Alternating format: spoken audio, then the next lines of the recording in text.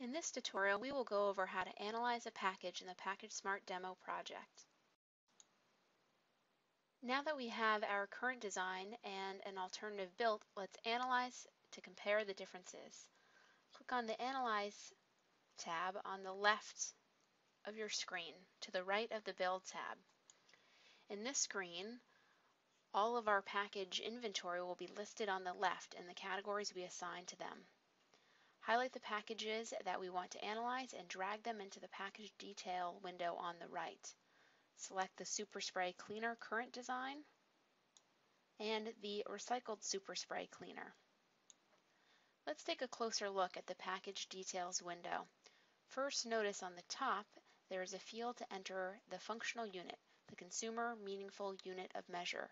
The functional unit will be displayed on all of the analysis graphs. A functional unit is important when you are comparing two packages that contain different amounts of a product. You want to make sure that you are comparing two packages that provide the same function.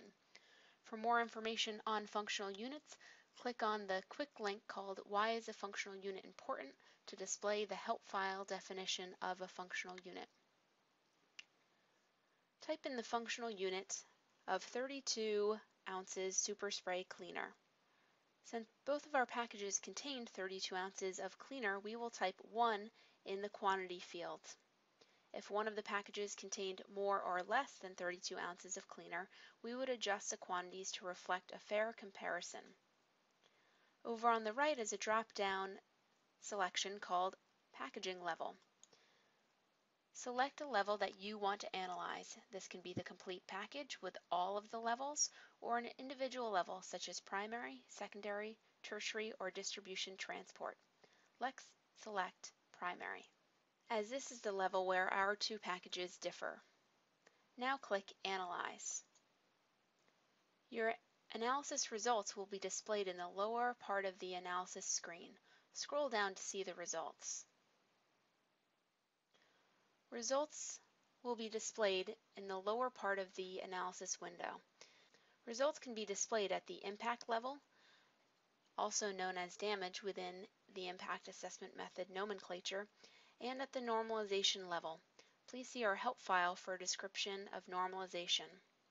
Within these levels, there are three types of displays available: bar charts, radar charts, and data tables. Let's click on the data table. Here you can see the units of measure for each indicator and the amount of impact for each of the primary packages. For a description of the indicators and how they are calculated, please go to the web page address listed here. Clicking on the Bar Chart tab, we can compare the two bottles relative to each other. The bottle with the highest impacts receives 100%, and the other bottle is displayed as a percentage of the highest impacting bottle.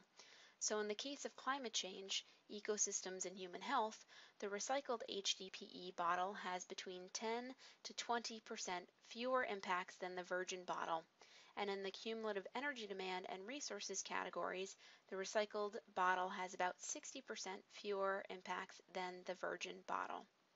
It is possible to just look at one indicator in your bar chart and to view the radar charts as well. If we just wanted to analyze the full impacts of our current design, you can scroll up to the package detail window, delete the recycled Super Spray bottle, and change our packaging level to Packaging System. Then click Analyze. Scroll down to see the results.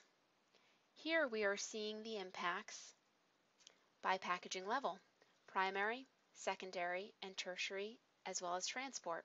We can look at the data table, bar chart, and radar chart as we did in our comparison. We also have the results in another format, life cycle phase. Here we see the impacts broken down by life cycle phase, as the name suggests, which includes material, conversion, distribution, and end of life. You can save the graphs in JPEG format by clicking Save Graph in the bottom right part of your screen. You can also save the data tables as Excel spreadsheets.